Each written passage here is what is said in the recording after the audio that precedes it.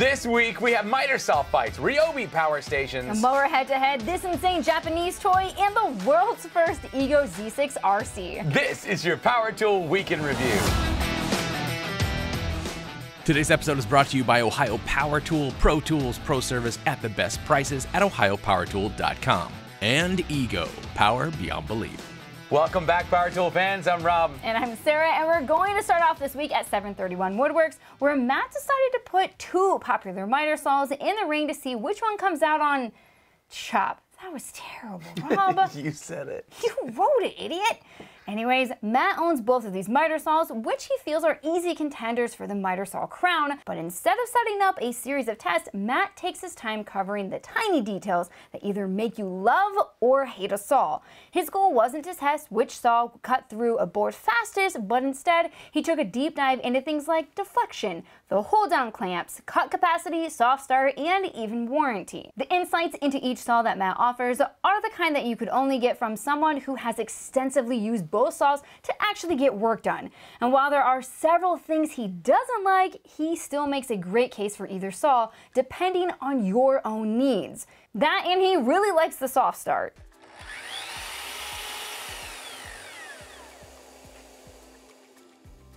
Very nice. Before you buy a proper miter saw for your own shop, be sure to stop over at 731 Woodworks. The torque testing team over Torque Test channel put together a compilation of just about every Milwaukee impact, but it's not the tools that caught our eye, but the graphs. TTC has set out to not only show you what each Milwaukee impact can do, but more importantly, help you understand which impact to choose for yourself based on the jobs you have to do.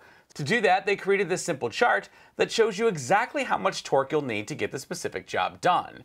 As they review their previous findings on each tool, they find its location on the chart and then talk about all the kinds of jobs you can tackle with that specific tool. Because of this, there is far more information worth learning than just the current stats on Milwaukee's offerings. Highly recommend you watch it. The new Milwaukee M12 cable stapler isn't something that everyone will need, but for those of you who do, Bill is easily the most qualified to tell you if it's worth your time. To do so, he decided to compare it to his DeWalt 20V Max cable stapler.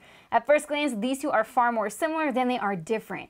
But after using them both to secure a wide variety of cables, it became obvious that while the DeWalt holds the cables up, it doesn't hold them in place. The Milwaukee, however, does seem to hold the cable in place without damaging it, which is not only up to code, but a welcome feature to a lot of electricians in the comment section. And of course, this is significant because the depth guides are not adjustable on either tool, so you're gonna get the fit it provides out of the box. Bill seems very happy with both staplers, and in the end, leaves it up to his commenters to choose a winner. So if you're interested in the staplers, head over to Sparky channel. The crew at Toolbox Buzz set out to once again gather a ridiculous collection of tools, a hardened crew of tool testing professionals, and determine once and for all which thingy is the best doohickey of all the things.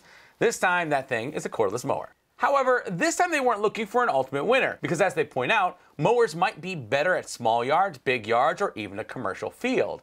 So after gathering a staggering 14 cordless mowers from the likes of Ego, DeWalt, Cobalt, Makita, Milwaukee, Skill, and more, they found a creative way to organize the results so you can figure out which mower is best for you and your lawn, which means you get to choose the winner. But first they had to test noise, runtime, speed, ergonomics, handle comfort, maneuverability, you get it. But when they were done, they created this clever bullseye chart that takes into account its testing score and its price. That made it easier to see the real value in some of the middle-of-the-pack mowers like the Echo, Cobalt, and Greenworks. Really digging this way of reviewing tools. You can watch the full video over at Toolbox Buzz and get even more detailed info at the article at toolboxbuzz.com. There are some tools that are just so satisfying to use. Speaking of, take a listen. That is the Simpson Strong-Tie CCN64 Collated Connector Nailer. It's a nailer specifically built for joist hangers and hurricane ties. And it doesn't just sound pretty, it works. And to prove it, Tools and Stuff put it to work himself. He also took the time to take a closer look at the Simpson Strong-Tie joist hangers, hurricane ties, structural screws, and more. Now, I've never done any framing myself, but I'm telling you, that nailer just about has me convinced to start on a summer home of my own. This thing is very similar to a palm nailer, which are also very satisfying to use, but if you're going to be handling a ton of joists, this may be a better option. For the full review, head over to Tools and Stuff. Now, if you've watched Belts and Boxes before, you know we're big fans of inverters powered by power tool batteries. We've tested a bunch of them in the past, but this week, Tim got his hands on one we've yet to see in person. That is the RYOBI RYI 1802 BT 40 volt 3000 watt 18,000 watt continuous power station with Bluetooth. And with 4 6 amp hour 40 volt batteries, it will have the same juice as Milwaukee's new M18 carry-on with a full set of 12 amp hour batteries. The RYOBI's numbers are a little bit lower at 1600 watts versus the M18's 1800. But it also has a lot of fancy consumer-focused features like the detailed LCD screen, double the USB ports, a utility light, and even an app that allows you to monitor and control it remotely. To demonstrate its capabilities, Tim built this ingenious little testing rig loaded with switches and halogen bulbs, making it easy to watch the power station work harder and harder until it finally overheats.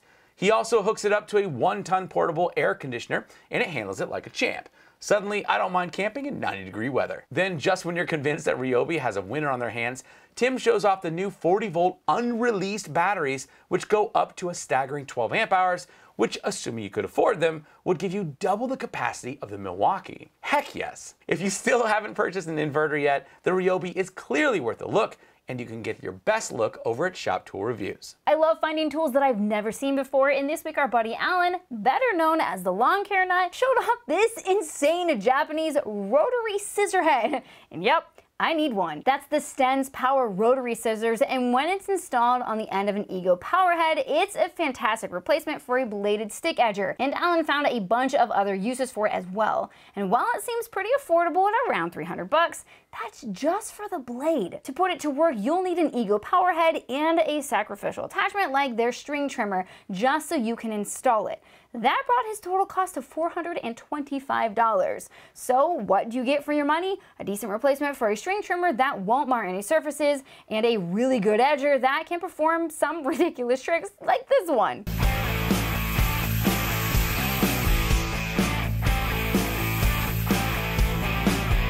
Yep, he's rounding over the edge of his grass. Alan is a really nice guy, but I would hate to be his neighbor. My yard would always look like crap compared to his. Look at this! His lawn has a roundover! He also discovered that it was fantastic at edging uneven blacktop surfaces like those found at the Freedom Factory racetrack. Yes, that Freedom Factory, owned by none other than Cletus McFarland. To find out if this crazy pair of scissors should be your next OPE purchase, head over to the Lawn Care Nut. Last, but by no means least, is this thing. Can I keep in a straight line? Yes, that's James, and yes, that's a remote-controlled Ego Z6 zero-turn mower. In a build video they posted this week, James walks us through the entire conversion process, which he kept incredibly clean, presumably so he wouldn't destroy a $5,000 mower. And while watching him build it and test it is super fun as you would expect, he hints at a series of upcoming videos, including this one. And the third video, we are going to get someone from another country to drive this mower without even being in the country. Yep, someone in another country is going to control it remotely. Oh my God. Yeah, Rob is fine.